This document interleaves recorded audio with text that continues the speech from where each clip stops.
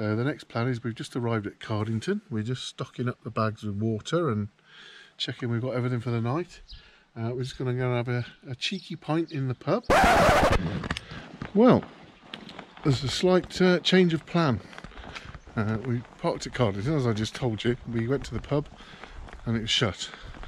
It's 20 to 5, doesn't open until 6:30, was it? 6. Yeah. So if it was half an hour we might have just hung around, but we've decided to be noble and push on to the top. So we missed out on a beer, but we'll have plenty tomorrow. So yeah, we're now taking this little route that we did the other week up to the Caer Caradoc. So we'll see you on the way, puffing and panting.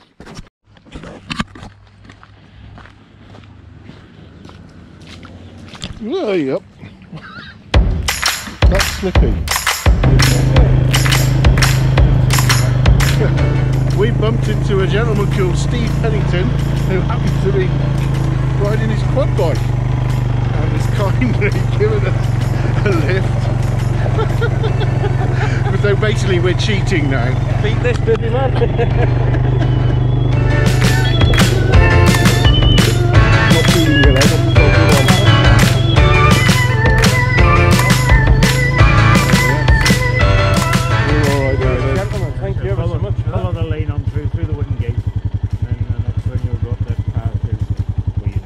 Fantastic. Don't try and walk straight up. No. Thank you ever so much. You're a gent. Thanks, Steve. Stupid way. You're a saint. You're welcome. Thank you again. Cheers. Have a good day, mate. Cheers. That was something now. That was, wasn't it, eh? What a guy. That was a gentleman. Well, apparently it's his land and we basically told him we're wild camping and he says enjoy yourself, it'll be a bit cold. Did he? Yeah. I couldn't hear him. Oh, that's taken the that's cheered us up, isn't it? We were a bit bloody mopey coming up that hill. Fucking hell, wait till I do my intro. Did you vlog it on there? Yeah. Oh, yeah. Insert the puffing and panting scene now.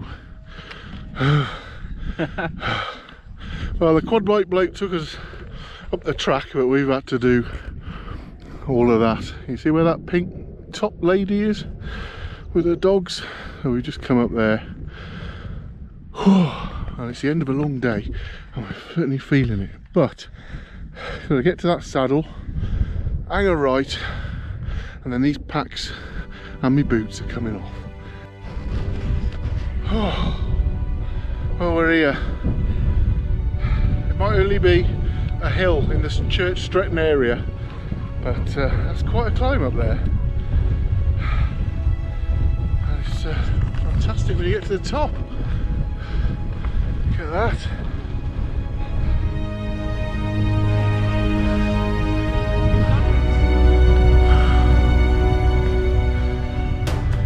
It's a bit windy up here, so we're going to have a think in a bit. But we're staying here, come what may. So we're going to have a chill out and get some tea on. And, come down to earth a bit. There you go, Jake Quinn. You'll be impressed with yourself, mate, if you manage to do this. You'll be proud of yourself. So there you go. Set your challenge. This is probably the best place to do. And any help you want, mate, as far as kit and everything, remember, I'll help you out. So yeah, you'll love it. Right, the tarp is up. It's flapping a bit in the wind, but it's up. And I don't care, I'm slipping in that in a bit. Dave's going for the Lanshan. Wish I'd brought mine now. Anyway, I'm going to get a cup of hot chocolate coffee up and then I'll show you my tea.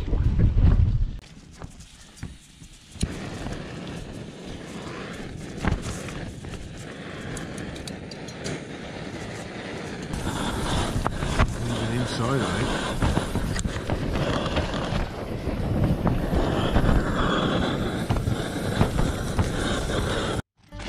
Right, for my next creation, I have a chap to thank. My His name's Thom from Off the Beaten Pot. So thank you, Thom. And I contacted him through his YouTube channel, and he was absolutely brilliant. And emailed me the proper recipe for a little meal that he did on a Summit or Nothing channel with Trev. And I tried it at home just to be on, you know, a little practice run. The first one was not so good, so I persisted, did another one and added a few little bits, and it was absolutely gorgeous. So for tea tonight I've got this curry, and we weighed it out on the scales, and it was 160 grams you got to carry, so you know, nothing really. I'll put the recipe on my little description, so if you want to take advantage of Tom's knowledge, be my guest. So in there, lentils, curry powder, thyme, turmeric, I added a bit of mixed fruit, coconut and some milk powder, and basically it just goes in the pot with water and cook it through, and it's absolutely divine. So I've not actually done this in the wild, I did it at home on the cooker in the kitchen, so anything can go wrong. So let's give it a go. See if it'll fit in the pan.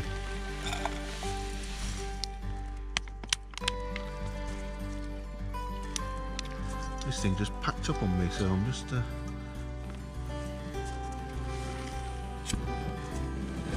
it again now.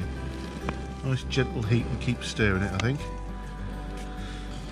So on there. So I'm going to stir all that through and take about, I don't know, it's about 10 minutes, but we'll see. I won't bore you with a whole 10 minutes of me stirring it, but I'll show you the result at the end. A bit of spinach there, it's gone a bit rank, but it's going in anyway. And I've got some Pitta bread just to soak it up. Oh, my cooker's gone out again, hold on. No, it hasn't.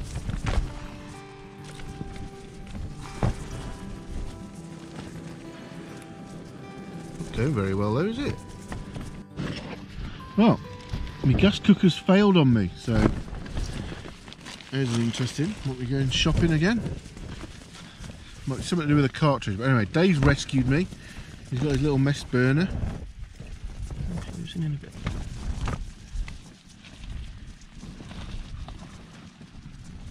I'm going to have to be very kind to Dave now, because I've got no way of having my breakfast otherwise. Right, good old Dave to the rescue in his mess burner, otherwise that would have been game over. But the curry, I think that's about ready. Spinach has gone in. I reckon I'm going to call that cooked. Okay. Put that in there.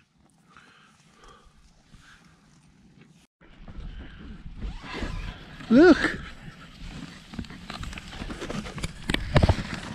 It's a t-shirt.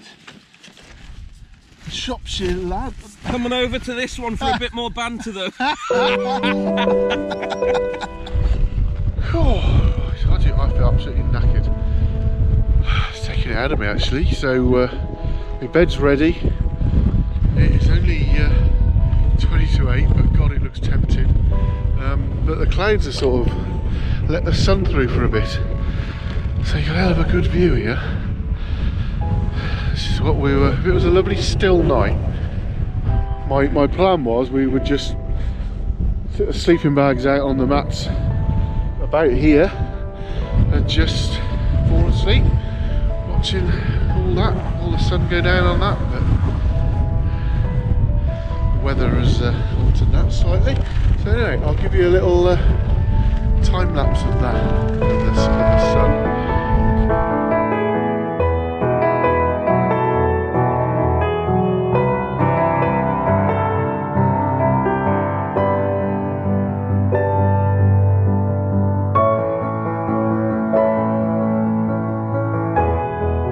Have a look at this.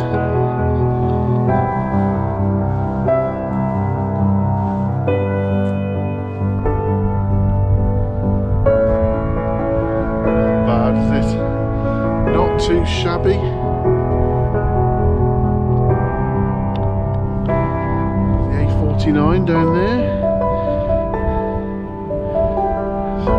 cooked all over there earlier on beef.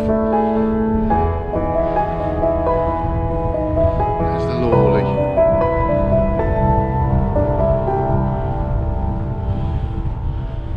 I've been up this bit. And here's our little camp.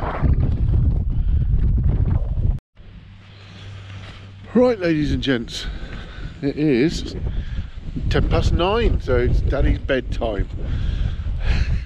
Hiker's midnight. So this thing's going to piss me off all night.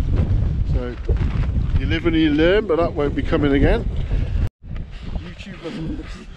Now, Dave, the sensible one, because I couldn't be asked because I was just too tired, suggested that we move. So we've gone from there to here because for some strange reason, just in this little bit here, it's quite sheltered, and my tarp's almost motionless now. Because what was happening was the wind was whistling up the side of the hill and coming up this little tunnel, I guess, and just blasting the hell out of it. It's actually dropped in the last half an hour, but I wasn't going to get any sleep. Thing collapsed twice.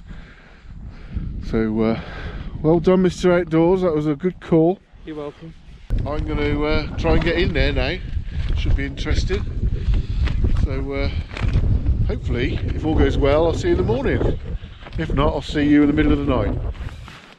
Morning.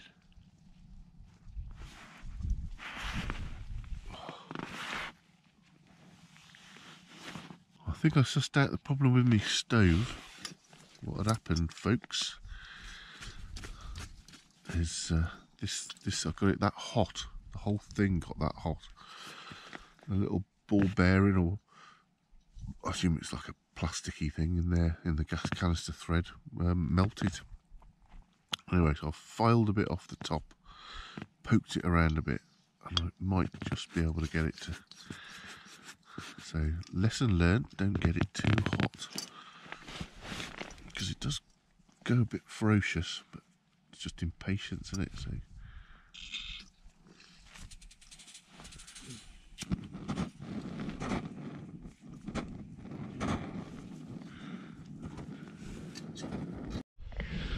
morning.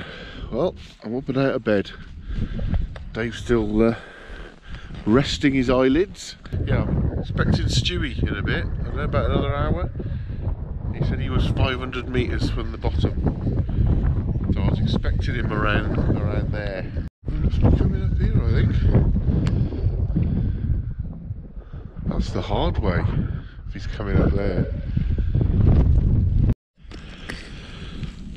Right, we've packed up the bag, pretty much there. Just going to let this dry out a bit more. Just waiting for Stewie now. He's probably about halfway up, I would think. And we're going to have a bit of breakfast in a minute. And I just thought I'd show you this. So this is again thanks to Thom from Off the Beaten Pot. And thank you, Thom, because I know you've been going through some difficult times at the moment. But in the middle of all that, he took the time to write to me with those recipes and the ingredient lists, everything. So you know, brilliant. Thank you very much for that. That curry was absolutely gorgeous. I mean, farting like a trooper. That's all bonus, isn't it? And this is my breakfast. This is porridge oats, mixed fruit, cinnamon, coconut, desiccated coconut, and milk powder. So it weighs next to nothing. And all I've been doing, I've been having this for my breakfast at home. It's that nice.